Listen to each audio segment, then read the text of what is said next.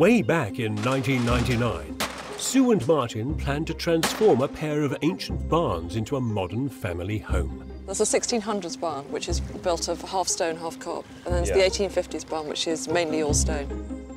They had an ethos ahead of their time, bringing together traditional local building techniques with cutting-edge energy-efficient technology. That's incredible. It's too hot to touch. The budget's going up because we're making, in some areas, more rather than less expensive choices.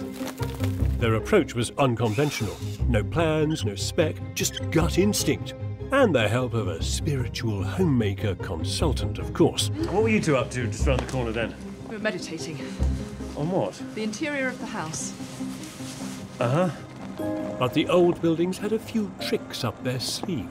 Torrential rain meant the lime mortar simply washed away, and spiralling costs forced them to bid farewell to their contractor.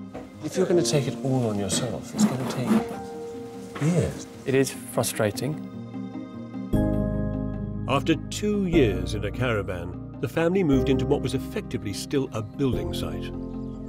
I'd rather stayed in the caravan longer. Completely exhausting. You can see the end of the tunnel, you can see the light there, but boy, it is not fun living in a tunnel. I'm back after 2 decades to see what's become of Sue and Martin's home. That is quite beautiful. The windows glint, and the house commands the hillside as though it's been here forever, which it sort of has. 20 years. I know. Are you finished? We are finished, Kevin. We've got the completion certificate to prove it. Everything. There's no ceilings, no floors to go in. All the walls are there. It's actually a complete house.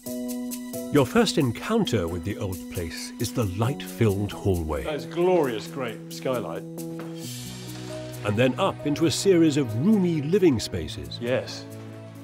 How very lovely. It feels like, you know, it's been properly lived in and continues to be properly lived in. That is a table that's seen a lot of meals. This is the table that you brought with you to the house. And with that view out the window, it's ideal. No, it is, I mean, for a barn conversion, we're very, very lucky. We've got a lot of large openings, so the light is very, very good. This is a home lovingly, painstakingly, time-consumingly transformed. When I was last here, half the living area was consigned to workshop space. Now it's resplendent with 20 years of devoted care. It's been slowly furnished and decorated with the work of friends and family. The floors have been polished smooth by many feet, and heirlooms rub shoulders with paintings by their son, Robin. There be design dragons here. Oh, fire-breathing. Beautifully wrought.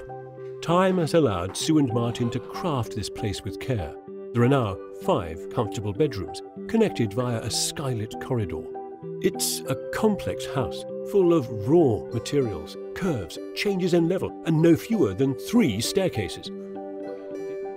I had reservations about Sue and Martin's evolutionary approach to building, but it's allowed the place to morph and absorb new roles as time goes on.